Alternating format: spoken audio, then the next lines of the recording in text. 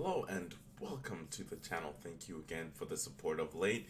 I really appreciate that. So we're going to be talking about the next Civic Type R to be the final Honda sold in Europe without electrification. So as you can tell, everybody has been pushing electricity, or at least electric cars really hard this generations, as well as I don't want to say like they really haven't really been pushing hydrogen fuel cells as much as they have with electricity, but only time will tell when all this stuff really solidifies, because who really knows which one's going to be the top one on top. Kind of like VHS and Betamax and Blu-ray and HD DVD. So right now this is just the ground floor, the beginning, or should I say the inception of electrification. So let's go ahead and cover this article real quick. Well, we'll try to do it real quick. Just kidding. So it doesn't have a long ass video. Anyway, so next generation Honda Civic Type R could be the final vehicle sold by car maker in Europe without some form of electrification, according to a new report. Now, the electrification is, it has to have some sort of,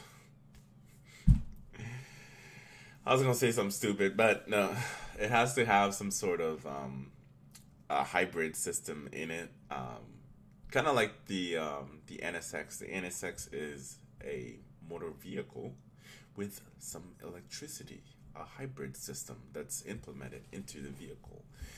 And yeah, and some fake noise too, because that seems like the future with Honda, with fake ass noise. They did the same thing for the SI too. I'm not sure about I think the Type R also for the new ones, but mine is not covered under those fake noise. I like that real fucking noise the car makes. And I'm not a really big fan of automatic vehicles, especially when it comes to sports cars, until you hit that supercar level. That's where I prefer the automatic.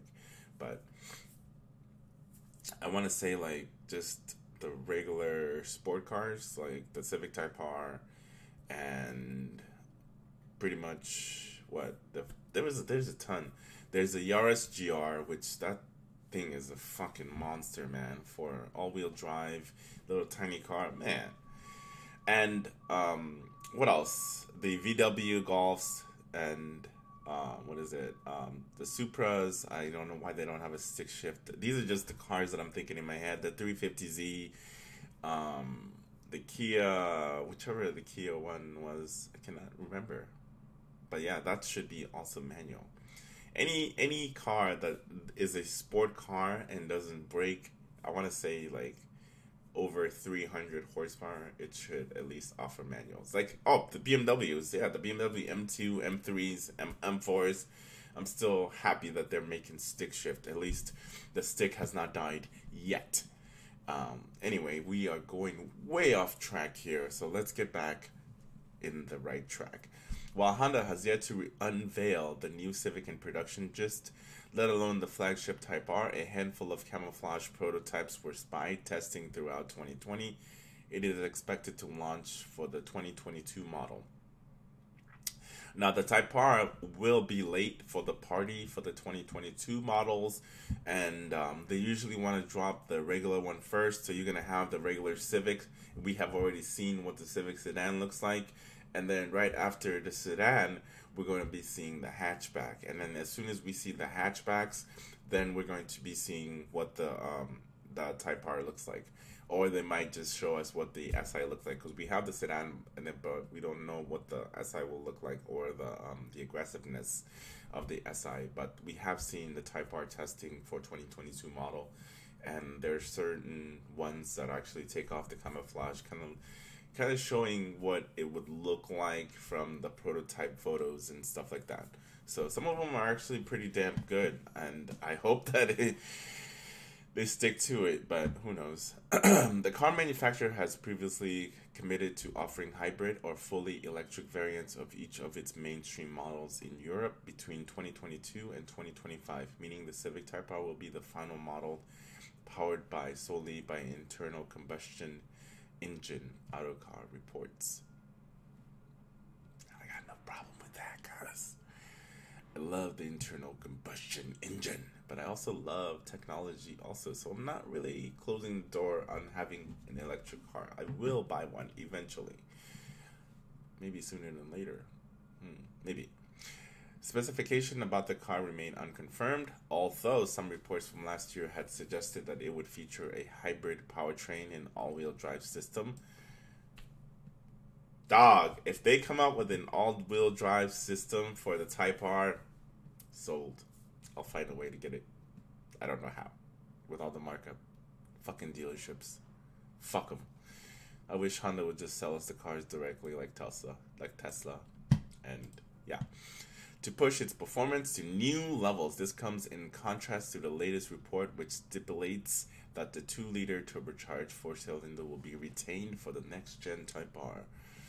So, in case, like I said, in case you weren't aware, electric seems like it's one of those viable options for the future when it comes to the motor vehicle, because they're trying to reduce the amount of pollution in our air, especially here in California. If you live in California, they have an initiative that they want to get rid of all the all gasoline vehicle cars by 2035. I don't know how that's gonna happen, but as long as you already have that said vehicle, you're fine. It's just that they don't want you selling brand new vehicles to the mass market.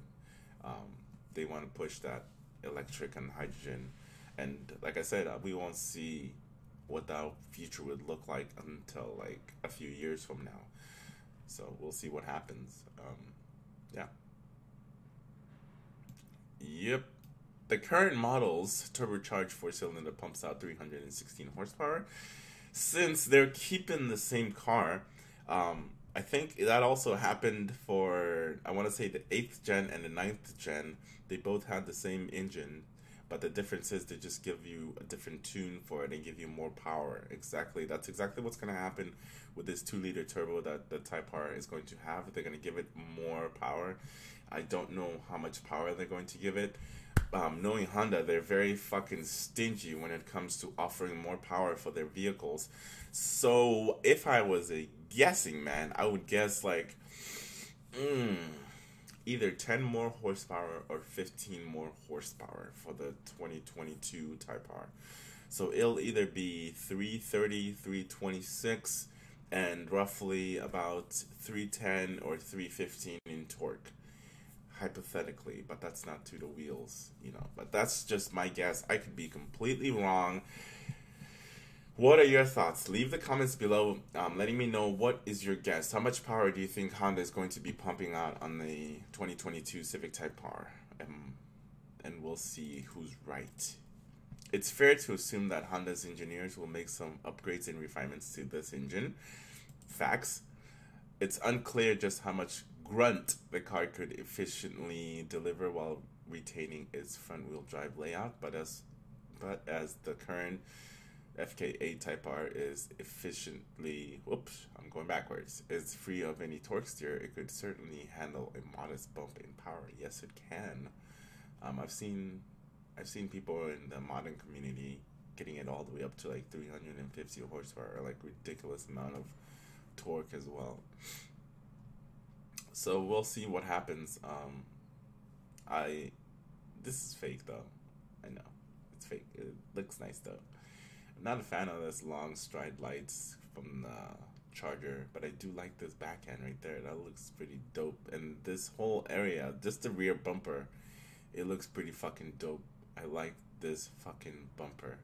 I wish I could have this on my Type R. Maybe somebody will make it.